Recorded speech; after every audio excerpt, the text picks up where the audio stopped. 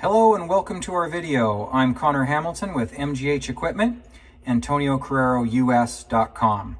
I'm going to tell you about the unique features of the four-wheel drive system on an Antonio Carrero tractor.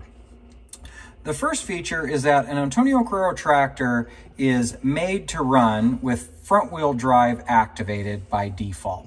That gives you the best balance of traction and steering. So as you can see here, this front wheel drive is activated by default. If you turn front wheel drive off, you get an indicator on your dash showing that the front wheel drive has been deactivated. This can cause confusion with some operators, as the majority of tractors have an indicating light very similar to that showing you that your four-wheel drive is now engaged.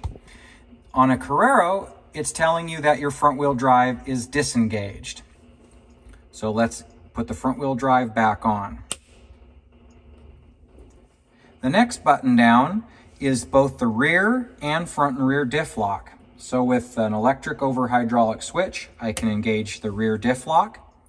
You can see that come up on the dash. And now I've engaged both the front and rear diff lock. And you can see there is a differential with a little padlock in the center.